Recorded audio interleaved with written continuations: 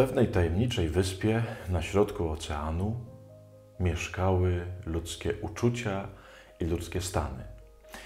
Mieszkało tam bogactwo, mieszkała radość, mieszkał smutek, mieszkała wiedza, mieszkała miłość. Żyły sobie tam spokojnie, szczęśliwie i było im bardzo dobrze. Niestety pewnego razu dostały wiadomość, że wyspa zostanie zalana i że wszystkie muszą uciekać, dlatego że nie będzie się już dało tam żyć. Wszystkie cechy ludzkie zaczęły się pakować na swoje statki i odpływać. Została na końcu tylko miłość, która jak zawsze zostaje na końcu. I kiedy już było tylko ostatnie kilka centymetrów lądu, miłość zaczęła wołać, żeby ktoś ją zabrał na swój statek.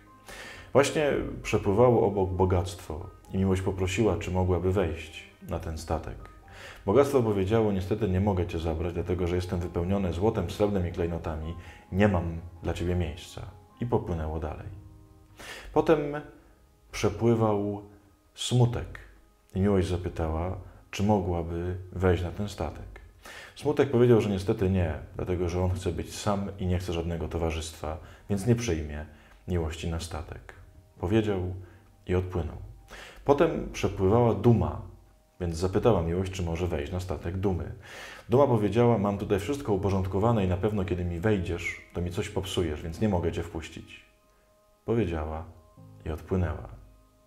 Przepływała też radość, ale nawet nie zdążyła miłość zawołać, bo radość była tak zajęta sama sobą, że po prostu popłynęła dalej. W pewnym momencie, kiedy wydawało się, że miłość już utonie, nagle usłyszała cichy głos: zapraszam do mnie na statek.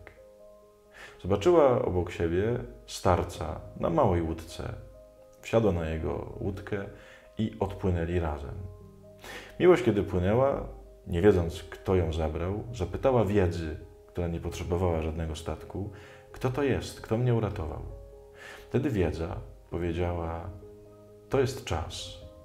Tylko on wie, że jedyne, co pozostaje, że jedyne, co ocaleje, to miłość. Dlatego cię zabrał. Bardzo, ale to bardzo lubię tę bajkę i to będzie chyba jedna z moich ulubionych. Czy trzeba ją tłumaczyć? No chyba nie.